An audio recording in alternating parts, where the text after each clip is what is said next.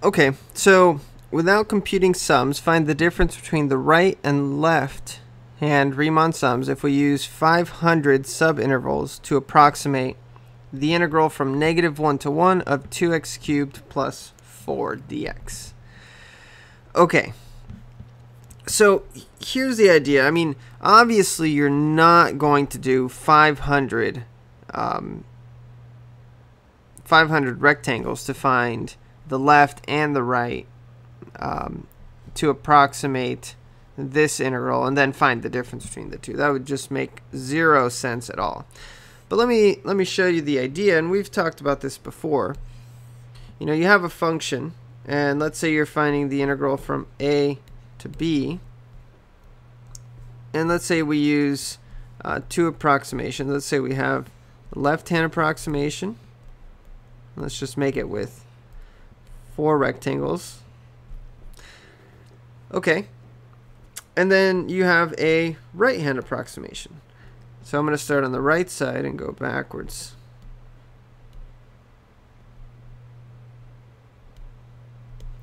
So what do you notice about the right and the left-hand approximations? Well, remember, they share all of the middle rectangles. Notice how this purple rectangle right here is the same as this green one right here. So they share those. And then again, right here, they share these. And they share this one with the other one. I kind of wrote over all of them. But basically what you have is that they only differ by 2 rectangles. The last one on the right and the first one on the left-hand approximation. That's the only one that they're different by. And so if we can find the first rectangle for the left-hand approximation and the last rectangle for the right-hand approximation, find the difference, and we'll be good to go to find the difference between all of them because they share all of the same middle ones. Okay, so let's do that. So the first thing we need to do is we need to find delta x, which is b minus a over n. So this is 2 over 500, or 1 over 250. Okay. Now, then for the left,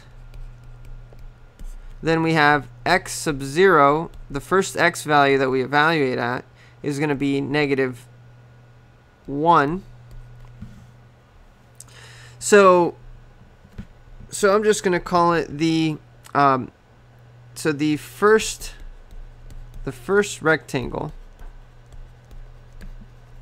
area is going to be, the base is so base times height. So the base is delta x times f of x sub 0, right? And so here we have that delta x is simply 1 over 250. F of x sub 0, that's, well, what is x sub 0? We just said that that's equal to -1. So that we just find that by plugging -1 into our function. So this is 2 -1 cubed plus 4, right? Okay, so then this gives us, this is going to be -2 plus 4, that's 2. So that's 2 over 250. Or 1 over 125. So this is the area of the first rectangle on the left-hand side. Okay. And then, I guess I don't need that much space. Okay. So right here.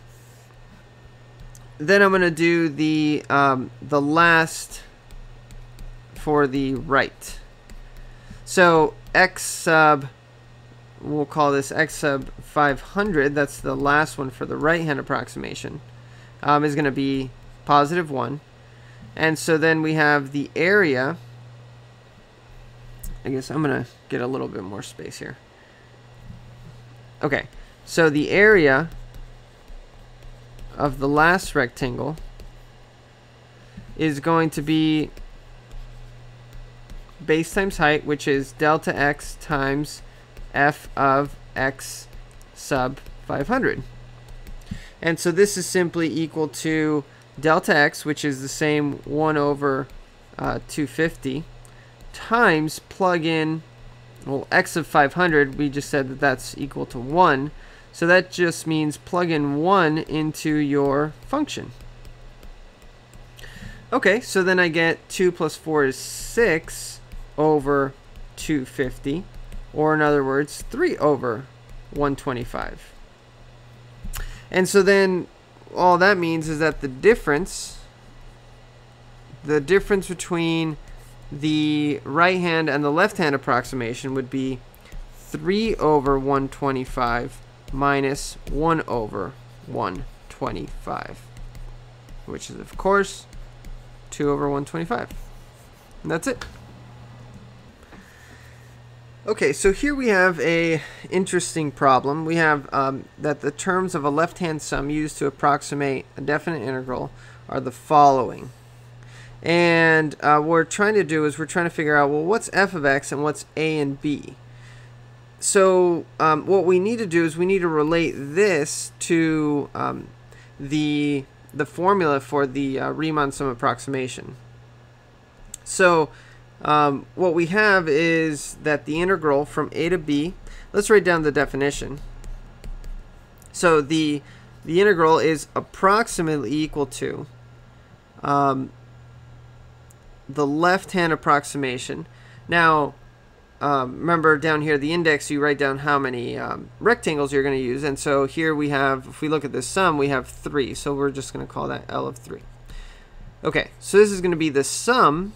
If it's going to be the left hand, it's going to be, I is going to go from 0 to n minus 1, which is 2, of f of x sub I times delta x. Okay, now let's expand this a little bit. So here, this is going to be the sum from 0 to 2 of f of x sub I, remember, is a plus I times delta x, and then times delta x.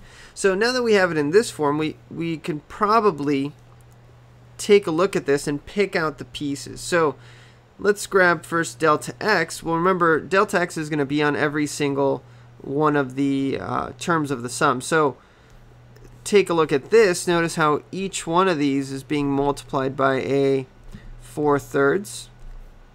And so that tells you that that's what delta x is. And notice there's that 3 on the bottom, which is the same as this 3. So that tells you that there are 3 rectangles. Okay, so delta x is 4/3. Okay, but that's not what I wanted to find. I needed to find f of x, a, and b. Well, you can pick out a because a is equal to 2. You can see it right here. A is equal to 2. And if you take a look now a little closer, it's probably sort of coming together. I goes from 0 to 2. Take a look at that. From 0 to 2, that's I. And then notice right there you have delta x again, 4/3. That's delta x. Now, so that should be enough to find what a, well, we know a is 2. So let's put this right here. A is equal to 2. But that's enough to find b already, because if a is equal to 2 and delta x is equal to 4/3, then b would have to equal to 6. Because remember, delta x is b minus a over n. And you already know n is 3. So you have a is 2, b is 6. Now what about f of x? Well, that's your function.